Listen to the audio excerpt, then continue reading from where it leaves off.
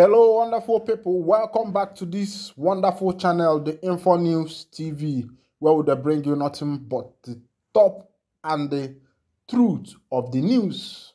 Yes, recently, an ongoing, intensifying and protest push of arrest of the president-elect Bola Ahmed TINUBU has continued. Many people has been pushing that the president-elect Bola Ahmed TINUBU be arrested because he has been indicted of drug crime. The news surfaced the other time that in the US, he has a case to answer of about $300 and something thousand case of heroin that he has to answer. And someone posted this thing on social media. This thing trended on Twitter. And of course, you know that these things are not just fake news, but they are real news. But the thing is that it's yet to be clarified what actually happened, that concerns Tinubu and this $300 and something thousand. Of course, you know that this is a long time ago, and you know the worth of $300 and something thousand as of that time. And also, it has been revealed that the president-elect Bola Ahmed Tinubu has a dual citizenship. He has a citizenship. This thing in Guinea, and of course, you know that if you talk about the record of drug trafficking, you will know that Guinea is one of the most dreaded place when it comes to drug trafficking, and this is where the president-elect has his citizenship. In all countries of the world, that is where he chose to have a citizenship. And the protest has been ongoing. It has been ongoing for some time now that the president-elect should be arrested, that he should not be allowed to step into that office. Now, the question, if it is actually true that the president-elect Bola Ahmed Tinubu is a drug lord, what do you think that will happen to Nigeria? What do you think that is going to happen to Nigeria if this man ends up entering into the office? What will be the fate of Nigerians? What are the Nigerian, the citizens of Nigeria going to pass through? Now, let's go down to this news now. Niger reported that Dino Melaye and the PDP are seeking an order of mandamus to compel the NDLEA to arrest and prosecute Tinubu over the alleged forfeiture of funds in his bank account in the United States over 2 decades ago. So this thing happened 20 years ago or thereabout. And Dino Melaye and his men are pushing to get an order of mandamus to compel the NDLEA to arrest the president-elect. And of course, you know that if the president-elect should be arrested, I think it is now that he has not been inaugurated into the office. I think the court and the NDLEA still have the right to arrest him now. But if May 29 comes and this man assumes office, what do you think that will happen? You know that it is not even going to be easy for him to be arrested in this case. Now, the NDLEA, in its notice of preliminary objection signed and filed at the federal court in Abuja on Wednesday, April 26, 2023, by its Director of Prosecution and Legal Service, Joseph Sunday, submitted that the application by the PDP and Melaye as first and second applicant was incompetent. The Anti-Narcotics Agency added that the court lacked the jurisdiction to entertain it and as such should be struck out. The NDLEA claimed neither PDP nor Dino Melaye had the legal right to institute the suit. The agency said the only underlying specific interest of the first applicant then becomes political. According to the NDLEA, the investigation and prosecution of Tinubu were targeted at removing him as a bona fide candidate in the presidential election.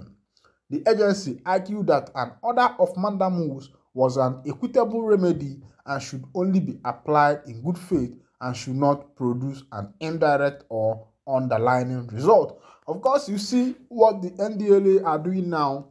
They have brought logic into this matter. Logic has entered into this matter. This matter has become as a result of logic. Look at the statement, the argument of the NDLEA, why this suit should be struck out, that this suit does not have any ground as long as NDLEA is concerned, and also as long as the president-elect is concerned. They say this suit does not have any ground. Now look at their argument. They say the agency argued that an order of mandamus was an equitable remedy and should be only applied in good faith and should not produce an indirect or underlying result. They say that, look at, let me read, just pay attention to this statement. It says the agency argued that an order of mandamus was an equitable remedy and should only be applied in good faith. Now, what they are saying, their stand now, on the ground on which they are saying this is that this order of mandamus was not applied in good faith. I don't know if you're getting the point now. That it is as a result of indirect and underlying result. Now, if this order of mandamus was not applied in good faith, is this not to protect the interest of Nigerian citizens that a drug lord, or so to say, is coming into office and nobody is doing anything about it? I don't know if you're getting the point, if you are actually getting the argument and also what the NDLEA are standing for.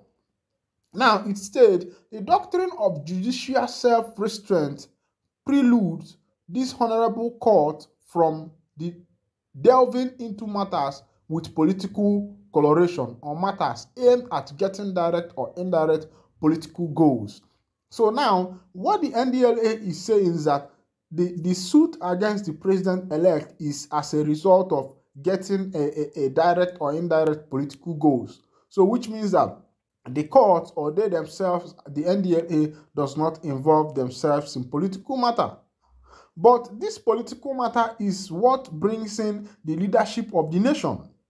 Without these political matters or these political procedures, a president, a governor, or any government parastatal will not come into office. Now, why will the court on the NDLEA not delve into these matters when there is a critical,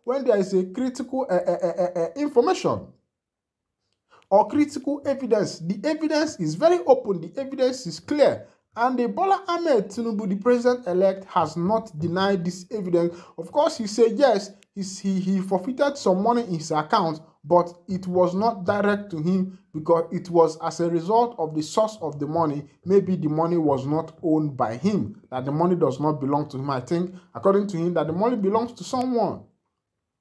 But the money that he forfeited was a proceed of narcotics.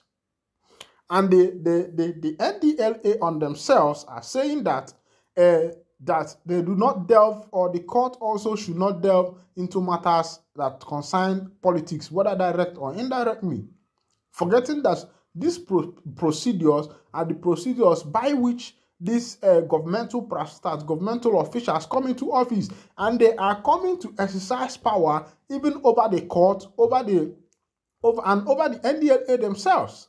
Now, why will you not make hay while the sun shines? I don't know if you're getting the point and the argument and the logic that is being played in this matter, which is not straightforward.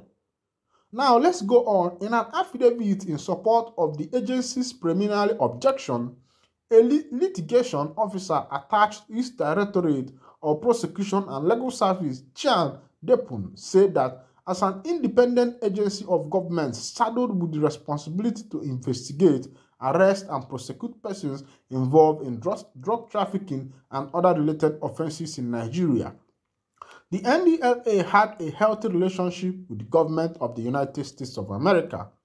He stated further that the name of Bola TINUBU, by whatever acronyms or combination of names, had never featured in the exchange it had with the U.S.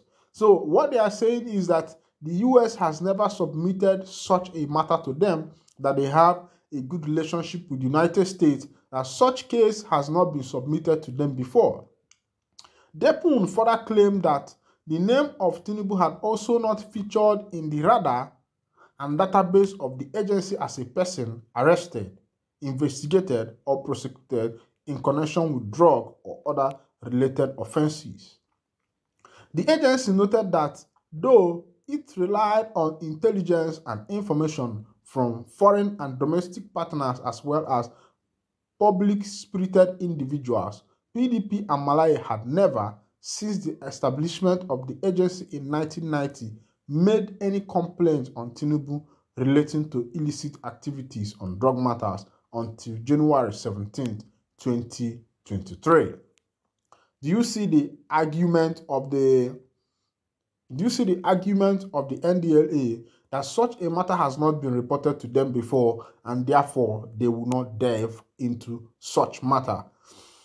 Let me wind down the curtain here. Still remember that you are still on the Info News TV. If this is the first time of you joining us on this channel, please go ahead to hit the subscription button, the like button, the share button, and also remember to on your notification button so that whenever our news drop, you will be the first to collect it. Please try and share this news to everyone. We love you on this channel. Thank you for listening.